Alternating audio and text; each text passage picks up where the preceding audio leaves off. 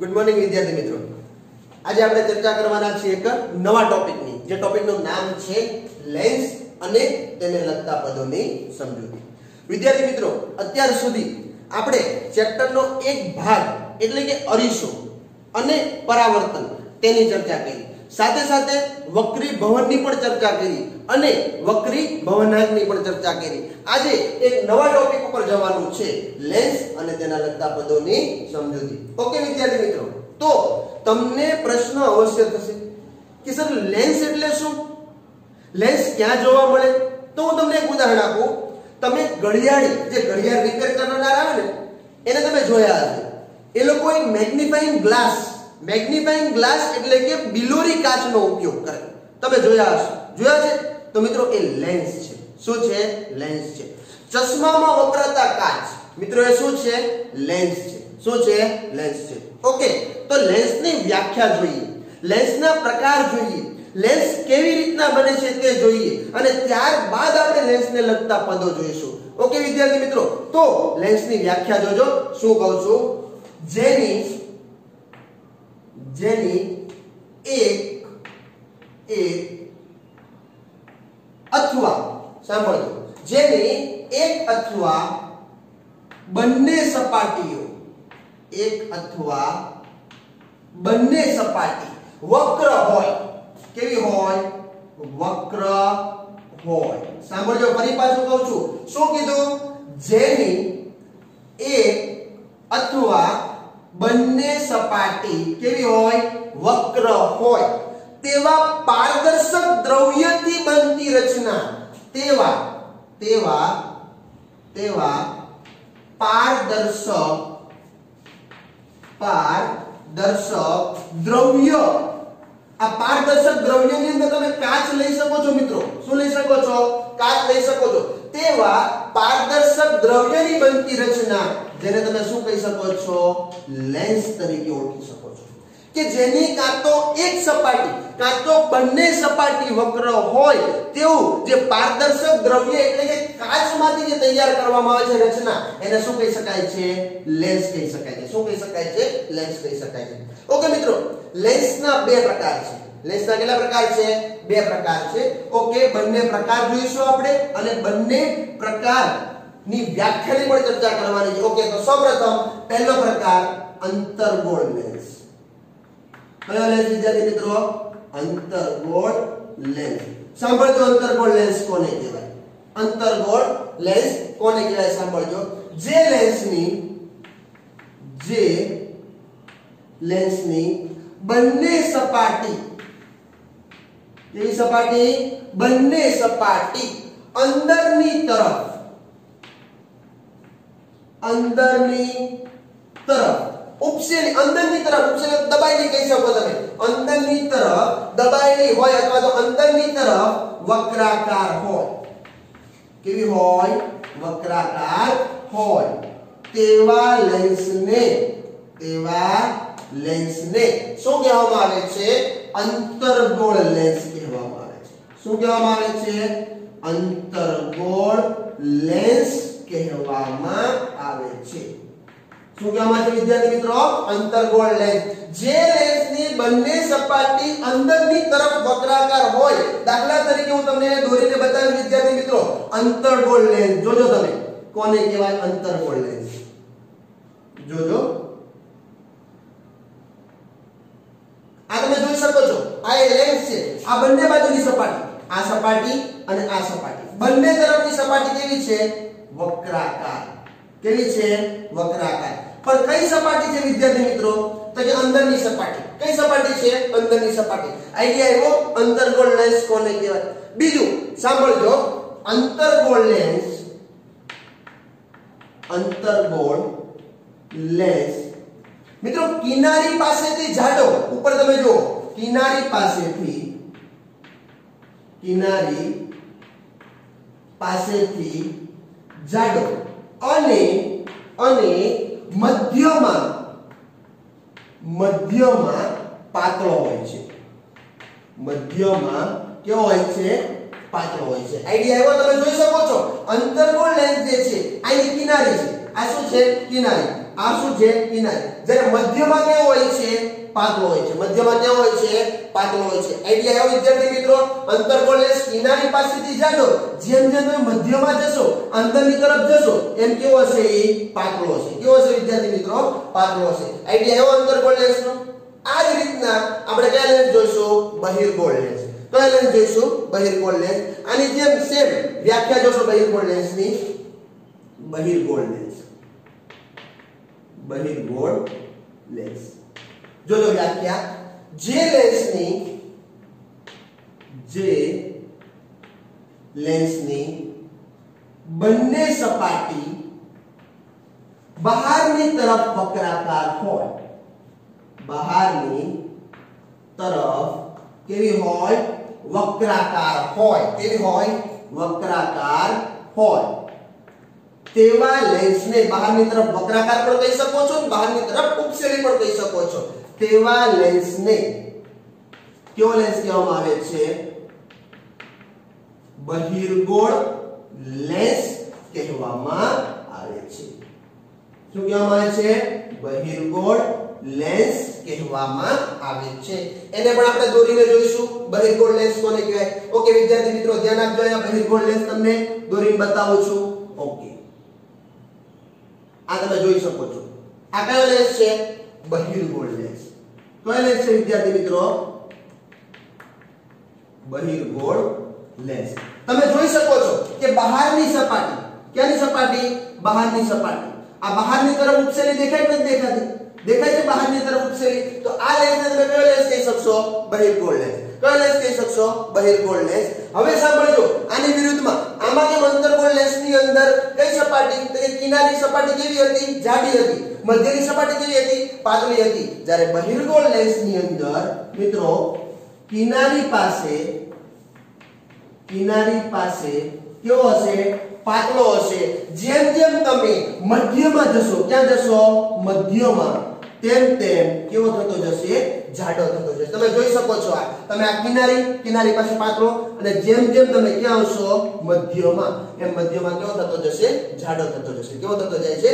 જાડો થતો જાય. આઈડિયા આવ્યો વિદ્યાર્થી મિત્રો? લેન્સની વ્યાખ્યા અને લેન્સના કેટલા પ્રકાર? બે પ્રકાર. કયા કયા? તો કે અંતર્ગોળ લેન્સ અને બહિર્ગોળ લેન્સ. બેની અંદર તમને ખ્યાલ આવ્યો? ઓકે, તો હવે આપણે ચર્ચા કરવાની છે મિત્રો કે લેન્સ બને છે કઈ રીતના અને લેન્સને અગતા અગત્યના પદો. સાંભળજો, બે ગોળાકાર બહિર્ગોળ લેન્સની ચર્ચા કરીએ આપણે. બહિર્ગોળ લેન્સ કેવી રીતના બને છે? બે ગોળા લીધા. આ તમારી સામે બેસો છે ગોળા છે. બંને ગોળાને સાંભળજો, આ રીતના બંને ગોળાને કાપીને, કાચના ગોળા લેવાના છે. બંને ગોળાના આ ભાગો કાપી લેવામાં આવે છે વિદ્યાર્થી મિત્રો, અને કયા લેન્સની રચના કરવામાં આવે છે? બહિર્ગોળ લેન્સની. કયા લેન્સની રચના કરવામાં આવે છે? બહિર્ગોળ લેન્સની. આઈડિયા આવ્યો? તો હવે આપણે ચર્ચા કરવાની છે બહિર્ગોળ લેન્સને લગતા પદો. કયા કયા પદો અગત્યના છે અને આગળ જતા આપણે એ પદોનો ઉપયોગ વારંવાર કરવાનો રહેશે. ઓકે વિદ્યાર્થી મિત્રો, તો સૌપ્રથમ આપણે વક્રતા કેન્દ્રની ચર્ચા કરીશું. કોની ચર્ચા કરીશું? વક્રતા કેન્દ્રની ચર્ચા કરીશું. ઓકે, ધ્યાન આપજો. અહીંયા વક્રતા કેન્દ્ર. સાંભળજો, બહિર્ગોળ લેન્સ કેટલા ગોળામાંથી તૈયાર કર્યો? બે ગોળામાંથી. સાંભળજો, બહિર્ગોળ લેન્સ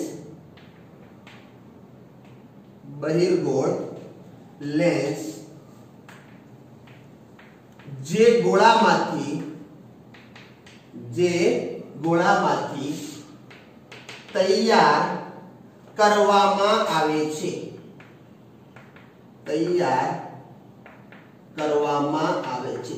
તે ગોળાઓના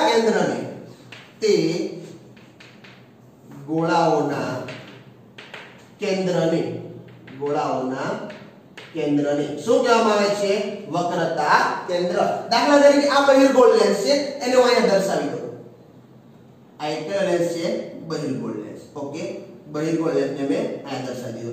કેટલા ગોળામાંથી તૈયાર કર્યો? તો કે બે ગોળામાંથી તૈયાર કર્યો છે. ઓકે, હવે બંનેના કેન્દ્ર, સપોઝ આનું કેન્દ્ર હું અહીંયા લઈ લઉં, આ ગોળાનું કેન્દ્ર, અને આ ગોળાનું કેન્દ્ર હું અહીંયા લઈ લઉં. આઈડિયા આવી ગયો? મતલબ બહિર્ગોળ લેન્સની અંદર કેટલા વક્રતા કેન્દ્રો આવશે? 2. શા માટે 2 વક્રતા કેન્દ્ર આવશે? અરીસામાં એક જ આવતું હતું, અહીંયા કેટલા આવશે? 2. શા માટે? લેન્સ કેટલા ગોળામાંથી તૈયાર કરેલ છે? 2. એટલે બંને ગોળાના કેન્દ્રો લેવા પડશે, આનું પણ કેન્દ્ર લેવું પડશે અને આનું પણ કેન્દ્ર લેવું પડશે. ઓકે, તો આપણે વક્રતા કેન્દ્રને શેના વડે દર્શાવતા હતા? તમને ખબર છે, અરીસાની અંદર આપણે જોઈ ગયા છીએ કે વક્રતા કેન્દ્રને આપણે C વડે દર્શાવતા હતા. પરંતુ અહીંયા કેટલા વક્રતા કેન્દ્રો છે? 2 વક્રતા કેન્દ્રો. કેટલા વક્રતા કેન્દ્રો છે? 2. જેથી આપણે એકને નામ આપીશું C1 અને એકને નામ આપીશું C2. આઈડિયા આવી ગયો? શું નામ આપ્યું? એકનું નામ C1 અને બીજાનું નામ શું આપ્યું? C2. વક્રતા કેન્દ્ર વિશે ખ્યાલ આવી ગયો? પાક્કો? ઓકે, તો હવે આપણે જોઈશું મુખ્ય અક્ષ. શું જોઈશું? મુખ્ય અક્ષ. પેલાની અંદર પણ જોઈ ગયા દિશામાં, આમાં પણ જોઈશું. સાંભળજો, બહિર્ગોળ લેન્સના વક્રતા કેન્દ્રમાંથી, ક્યાંથી? વક્રતા કેન્દ્રમાંથી. બંને વક્રતા કેન્દ્રો, એકમાંથી નહીં, બંને વક્રતા કેન્દ્રમાંથી લખ્યું છે એટલે આની પાસે કેટલા છે વક્રતા કેન્દ્ર? 2. વક્રતા કેન્દ્રમાંથી પસાર થતી કાલ્પનિક રેખાને લેન્સની શું કહેવામાં આવે છે? મુખ્ય અક્ષ. ઓકે, સાંભળજો, અહીંયાથી તમે જોજો. ઓકે, પસાર થઈ પસાર. ઓકે, જેને આપણે શું કહેશું? આને મુખ્ય અક્ષ. શું કહેવામાં આવે છે? મુખ્ય અક્ષ. બરાબર. જ્યારે આપણે આ બેને શું કહેશું? બેને વક્રતા કેન્દ્ર. શું કહેશો? વક્રતા કેન્દ્ર. બેની વ્યાખ્યા આઈડિયા આવી? ઓકે, તો હવે આપણે જોવાનું છે એનું પ્રકાશીય કેન્દ્ર. વિદ્યાર્થી મિત્રો, તો હવે આપણે ચર્ચા કરવાની છે પ્રકાશીય કેન્દ્ર. શેની ચર્ચા કરશું આપણે? પ્રકાશીય કેન્દ્ર. સાંભળજો ધ્યાનથી. લેન્સની મધ્યમાં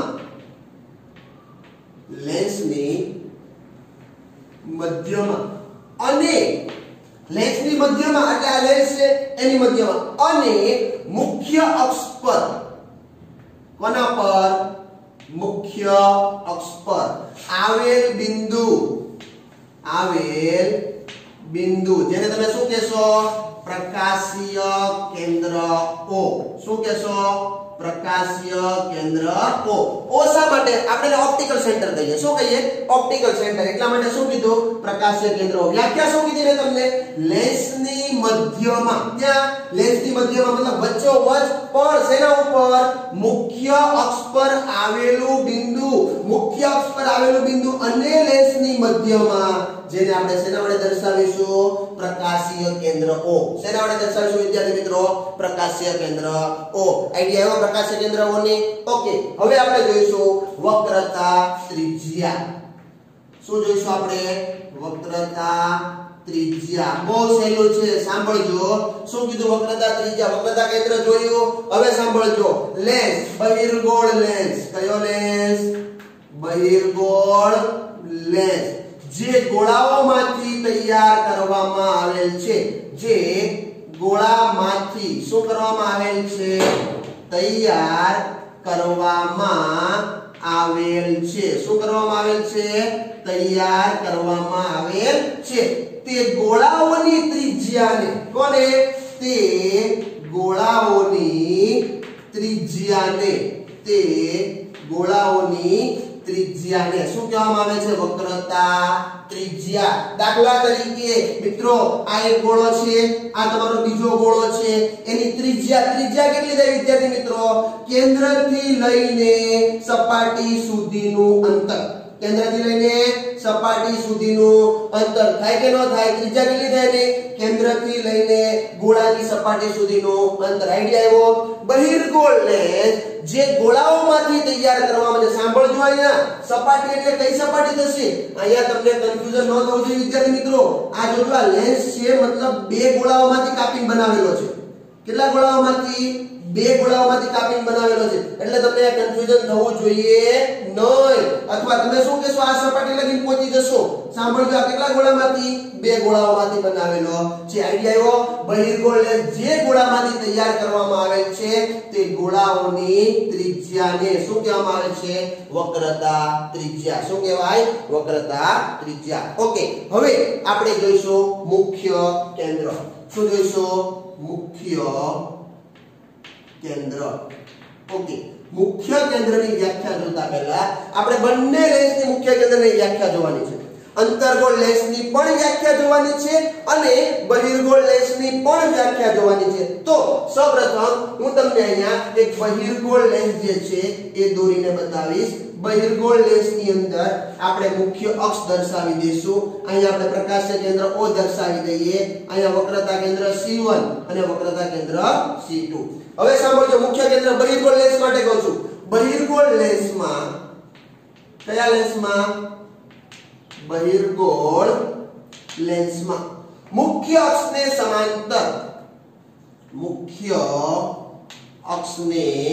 સમાંતર આપાત થતા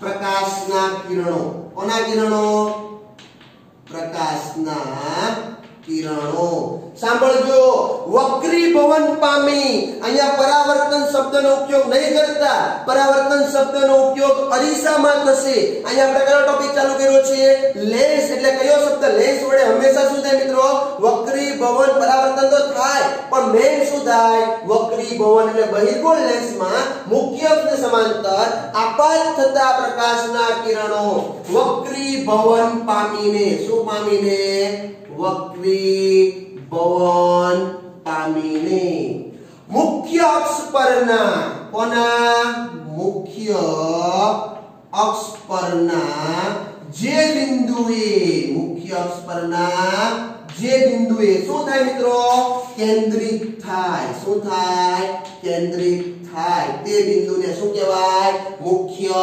કેન્દ્ર શું કહેવાય મુખ્ય કેન્દ્ર વિદ્યાર્થી મિત્રો અહીંયા લેન્સ છે મતલબ વસ્તુ તમે બંને બાજુ રાખી શકો છો અરીસાની જેમ નથી અરીસામાં વસ્તુ માત્ર આપણે ડાબી બાજુ જ રાખતા હતા અહીંયા શું છે લેન્સ વસ્તુ તમે આ બાજુ પણ રાખી શકો છો વસ્તુ આ બાજુ પણ રાખી શકો છો બરાબર હવે સાંભળજો તો દાખલા તરીકે વસ્તુ મેં આ બાજુ રાખી છે કે બાજુ રાખી છે આ બાજુ હવે મુખ્ય અક્ષને સમાંતર પ્રકાશના કિરણો આપાત થયા ઓકે એના મધ્યમાંથી પ્રકાશના કિરણોનું વક્રીભવન થશે અહીંયાથી સમજી લો પ્રકાશના કિરણોનું વક્રીભવન થયું આ શું છે પ્રકાશના કિરણોનું વક્રીભવન થયું વક્રીભવન થયું કયા બિંદુએ ભેગા થયા તો કે અહીંયા સેમ જો અહીંયા રાખું આ વસ્તુ બરાબર તો પ્રકાશના કિરણોનું વક્રીભવન થઈને આ બાજુ કેન્દ્રિત થશે તો લેન્સની અંદર મુખ્ય કેન્દ્ર પર કેટલા આવશે બે એકનું નામ આપીશું આપણે F1 અને બીજાનું નામ આપીશું F2 આઈડિયા આવ્યો મિત્રો મુખ્ય કેન્દ્ર બહિર્ગોળ લેન્સની અંદર સાંભળજો અહીંયા શું લખ્યું છે મેં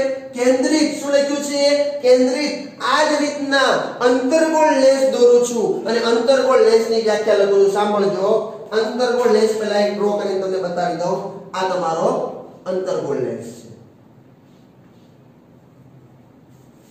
ઓકે આ કયો લેન્સ છે અંતર્ગોળ લેન્સ છે ઓકે અંતર્ગોળ લેન્સની મુખ્ય અક્ષ આ મુખ્ય અક્ષ વક્રતા કેન્દ્ર C1 વક્રતા કેન્દ્ર C2 પ્રકાશીય કેન્દ્ર O સાંભળજો અંતર્ગોળ લેન્સમાં કયા લેન્સમાં અંતર્ગોળ લેન્સમાં મુખ્ય અક્ષને સમાંતર કોને સમાંતર મુખ્ય અક્ષને સમાંતર આપાત થતા પ્રકાશના કિરણો શું થતા આપાત થતા પ્રકાશના કિરણો લેન્સ વડે કયા લેન્સ વડે અંતર્ગોળ લેન્સ વડે કયા લેન્સ વડે અંતર્ગોળ લેન્સ વડે શું પામીને વક્રીભવન પામીને મુખ્ય અક્ષ પરના કયા પરના મુખ્ય અક્ષ પરના જે બિંદુએ મુખ્ય અક્ષ પરના જે બિંદુએ વિકેન્દ્રિત થાય શું થાય મિત્રો? વિકેન્દ્રિત થાય, મતલબ કેન્દ્રિત થતા હોય તેવો ભાસ થાય. દાખલા તરીકે આ પ્રકાશના કિરણો મુખ્ય અક્ષને સમાંતર આપાત થયા. ઓકે, મુખ્ય અક્ષને સમાંતર આપાત થઈને શું પામ્યા? વક્રીભવન. પણ વક્રીભવન પામીને તમને શું થયું મિત્રો? અહીંયા ભાસ થયો. શું થયો? ભાસ તો કે અહીંયા તમને ભેગા થાય છે એવો ભાસ થાય કે ન થાય? તો અહીંયા F1 અને અહીંયા F2. તમારું એવું બિંદુ કે જ્યાં પ્રકાશના કિરણો વક્રીભવન પામીને વિકેન્દ્રિત થતા હોય તેવો ભાસ થાય તેને તમે શું કહી શકો છો? મુખ્ય કેન્દ્ર. તો અહીંયા કેટલા મુખ્ય કેન્દ્ર લીધા? F1 અને F2. કેટલા મુખ્ય કેન્દ્ર લીધા? 2. બરાબર. બહિર્ગોળ લેન્સમાં કેન્દ્રિત થશે, પણ અંતર્ગોળ લેન્સની અંદર કેન્દ્રિત થતા હોય તેવો શું થશે? ભાસ થશે, જેને શું કહેવાય? વિકેન્દ્રિત. શું કહેવાય વિદ્યાર્થી મિત્રો? વિકેન્દ્રિત. આઈડિયા આવ્યો? ઓકે. હવે આપણે જોવાનું છે લેન્સનું મુખ. શું જોઈશું આપણે? લેન્સનું મુખ. લેન્સનું મુખ બહુ જ સરળ વ્યાખ્યા છે, બહુ જ સાદી વ્યાખ્યા છે. સાંભળજો. આ લેન્સ છે. કયો લેન્સ છે? બહિર્ગોળ લેન્સ. બરાબર. લેન્સની વક્રીભવનકારક સપાટી, વક્રીભવનકારક સપાટીના વ્યાસને, સપાટીના વ્યાસને શું કહેવામાં આવે છે? લેન્સનું મુખ. આ શું થશે? એનો આખો વ્યાસ. આ શું થાય? આખો એનો વ્યાસ. આ વચ્ચેથી બે ભાગ પાડી દીધા આપણે. શું થશે? એનો વ્યાસ. એને શું કહેવામાં આવે? મતલબ આ જે આખું છે ને એને શું કહેવામાં આવશે? લેન્સનું મુખ. શું કહેવાશે વિદ્યાર્થી મિત્રો? લેન્સનું મુખ. આઈડિયા આવ્યો? તો આ છે તમામે તમામ લેન્સને લગતા પદો, લેન્સની આકૃતિ. આ તમારો છે બહિર્ગોળ લેન્સ, આ તમારો છે અંતર્ગોળ લેન્સ. બહિર્ગોળ લેન્સ હંમેશા બહારની તરફ ઉપસેલો હોય, અંતર્ગોળ લેન્સ અંદરની તરફ દબાયેલો હોય. બહિર્ગોળ લેન્સ કિનારી તરફ પાતળો હોય, મધ્યમાં જાડો હોય. અંતર્ગોળ લેન્સ જે છે કિનારી તરફ જાડો હોય, મધ્યની અંદર કેવો હોય? પાતળો હોય. તેમજ આ બધા જે છે એ તેને લગતા પદોની સમજૂતી છે. તો વિદ્યાર્થી મિત્રો, આશા રાખું છું આ વિડિયો જોયા પછી તમને એક પણ ટોપિક વિશે કન્ફ્યુઝન રહેશે નહીં. તો વિડિયો જોયા પછી લાઈક અને સબસ્ક્રાઇબ કરવાનું ભૂલતા નહીં. અસ્તુ. જય હિન્દ, જય ભારત.